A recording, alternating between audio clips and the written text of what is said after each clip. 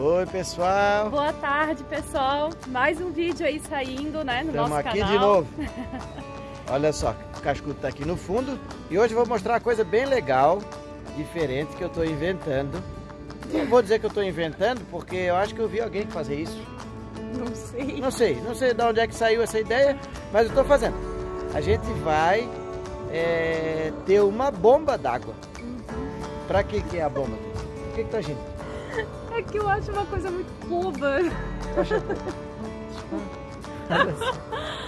Depois vocês vão dizer o que vocês acham. Talvez possa ser útil mesmo.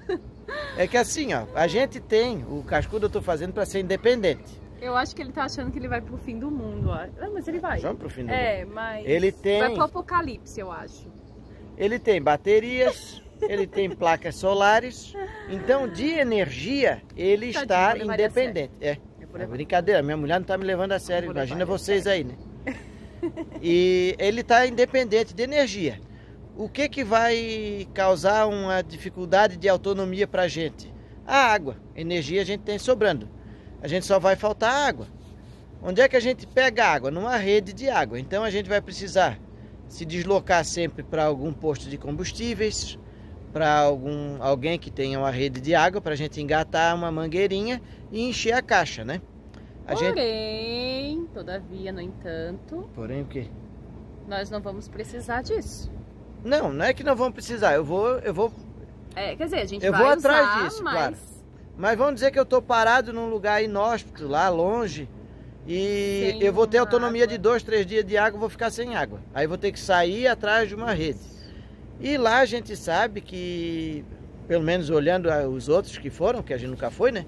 Lá na Patagônia tem muitos corpos d'água, tem muito riacho de degelo, muitos lagos de água doce, água limpa. Então a gente eu estou fazendo um esquema para poder pegar água desses lugares, com uma bomba, dessas fontes. E eu quero ver se vai funcionar. Eu já montei ali, acabei não filmando nada, mas eu vou montar para vocês qual foi a minha ideia. Daí vocês dizem se eu devo levar ele a sério ou não. Se a gente vai realmente precisar. Assiste o vídeo aí, isso aí. Pessoal, vim do futuro, porque eu estou editando o vídeo agora. E eu vi que eu não mostrei. Eu falei, fui para outra coisa e não mostrei. A bomba. É o seguinte, deixa eu virar a câmera aqui. Essa aqui é o conjuntinho. Isso aqui é uma bomba sapo, padrão. É aquela bomba que que tu mergulha ela. Ela trabalha dentro de poço. Então eu vou mergulhar ela, eu já montei a mangueira. Ó, a própria mangueira, ela fica... Isso aqui vem com ela, essa peça. Deixa eu botar na luz aqui. Aí, melhorou. A gente pendura aqui, ó. Pra não ficar pendurada só no fio, ou... Enfim, tá bem presa. Não tem perigo nenhum. Passa uma corda aqui. E aqui, ó, engate rápido, eu vou engatar... Ó, a Carolina tá me ajudando. Eu vou engatar aqui a... Ui, pesado, né, filha? Eu vou engatar aqui a própria mangueira que eu já tenho de encher a caixa. Então a mangueira que eu tenho ali de encher caixa, no caso que eu vou numa torneira na rua, eu vou usar aqui, eu não tenho que ter nada além disso, né? Então eu vou num lago lá na Patagônia, no meio do nada, engato isso aqui no meu inversor. Eu tenho as extensões que eu carrego ali, eu tenho 2 extensões de 30 metros. Então eu posso ir 60 metros. E tenho 2 mangueiras de 30 metros. Então eu posso ir 60 metros com essa bomba dentro de um lago. E eu encho a caixa do Cascudo. Então eu tenho energia e água ilimitados, né? Então a única coisa que vai me limitar lá, se eu quiser ficar muito tempo num lugar desse, é a comida. Mas eu duvido que eu vou ter paciência de ficar 30 dias, será 15 dias parados num lugar só. Então, mais uma semana, se eu quiser ficar, ou até 15 dias, se a comida der. Aí, uma coisa que não é muito grande. Olha que gatinho lindo que tá aqui. Fica vindo em volta da gente. Fujão.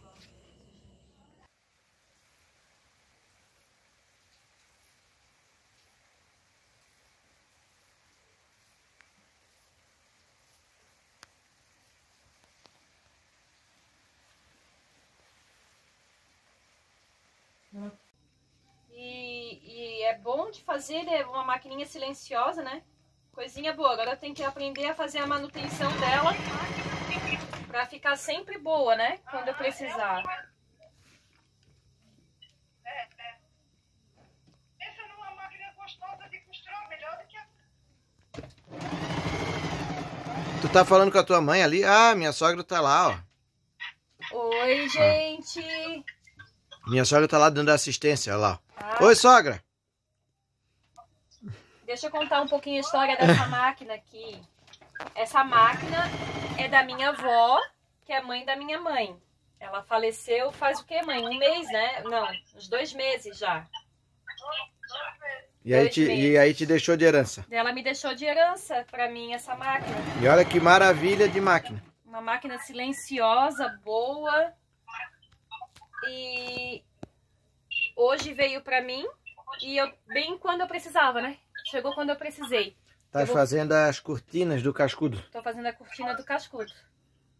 Então, uma maquininha bem boa que eu apanhei e agora eu tô aproveitando ela. Muito bem.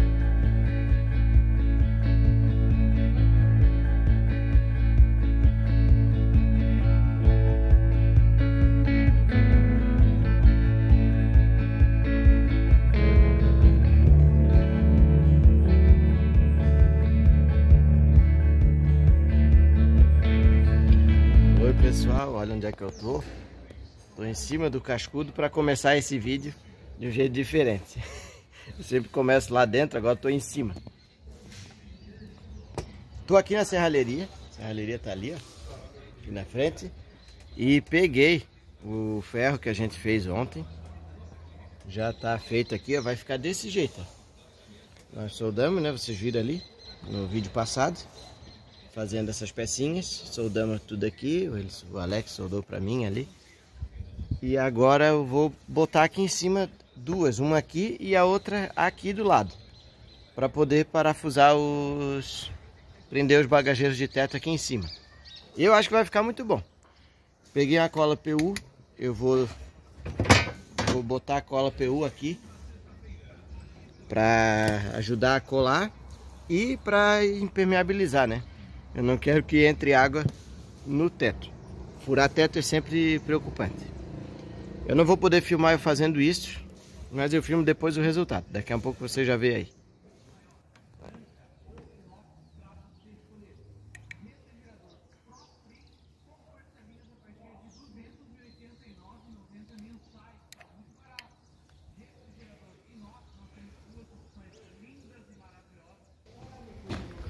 Olha lá como é que vai ficar. Será que tá muito estranho?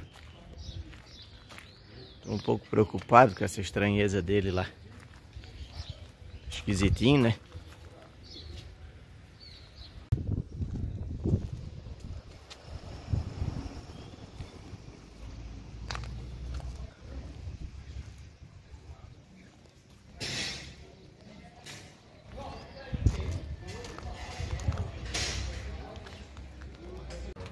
Olha aí, foi chatinho, mas tá pronto. Vou mostrar pra vocês o resultado. Tá ali, olha só que massa que ficou. O que esquisito. Vocês só vão ver esse tipo de coisa no nosso canal aqui.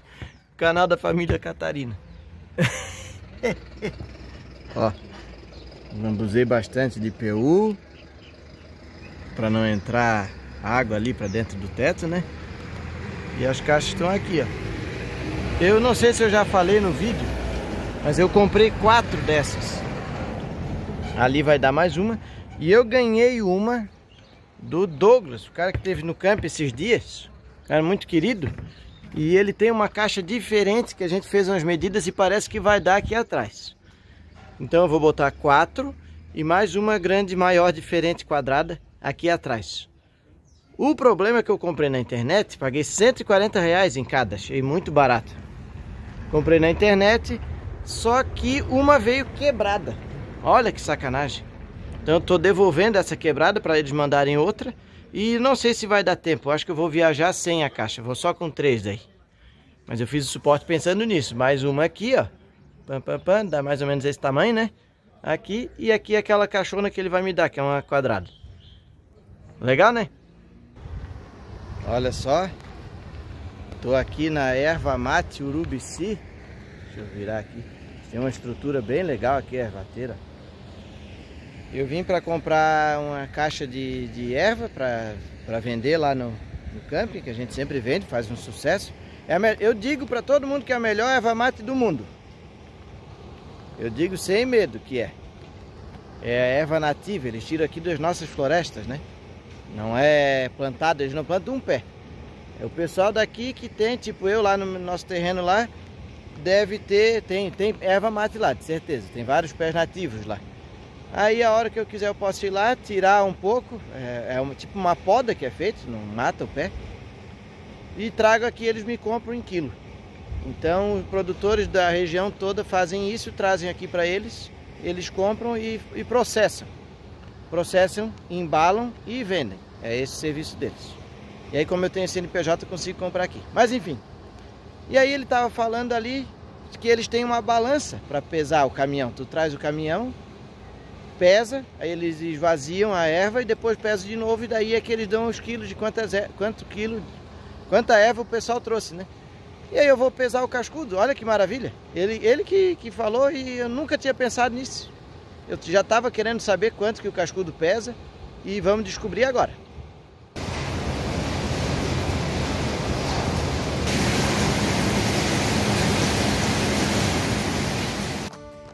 Vim do futuro de novo, porque eu vi que depois de eu filmando o cascudo na balança ali, não falei mais nada. O cascudo pesou, nesse dia, 4.060 quilos. Como eu ainda ia botar muita coisa dentro da nossa casa, né, de roupas, comida e tudo mais, ele estava bem pesado aí já, tá? Tava com água e tudo. Ó, esse é o meu pai e minha mãe estão aqui do lado. Com água e tudo. Então eu calculo que o cascudo esteja com mais ou menos 4.500 quilos hoje, que é o PBT dele. Então eu estou no limite, eu estou andando com o carro cheio. E é isso, foi mais um vídeo meio bagunçado, compilados de vídeos que a gente foi fazendo nos últimos dias lá em casa, né, antes da viagem. E eu não sei se vai ter mais algum vídeo ou se esse foi o último vídeo da playlist, antes da playlist da viagem para Patagônia. Aí eu vou ver ainda se vai ter mais algum vídeo antes. Depois já vai começar a playlist da viagem para Patagônia. Obrigado por ter assistido. Se gostou, dá um joinha aí. E continua no nosso canal que vai ter um monte de vídeo legal daqui para frente. Vai começar a viagem. Tchau!